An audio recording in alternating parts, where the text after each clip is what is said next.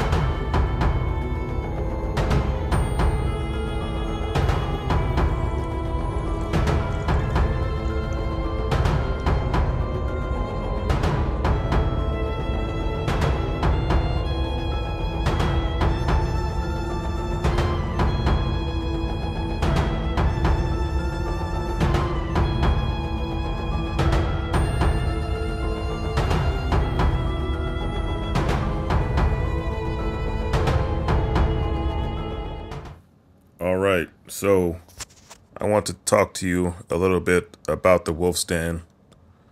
First of all, I want to say that this is the most disgusting and disturbing book that I've read so far. And at the time that I'm editing this video, I'm just a little over halfway through. So before you even start to read this book, the author has a disclaimer paragraph warning you about some of the triggers that you might counter when you read this. From the beginning of the book, you are hit with a jaw-dropping event that I will not tell you. You'll have to read it for yourself. I mean, it just hits you as soon as you read the book. Maybe within, I'd say, a couple paragraphs. The author goes into details about what's happening to these characters, like explicit details about torture and violence that will make you cringe. Even when the so-called good guys of this book crosses the line a few times. So, I mean, you really don't know who to root for.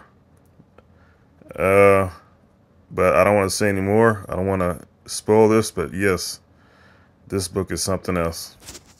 Here we go. Let's get it. My first book of 2024. Let's hope this is good.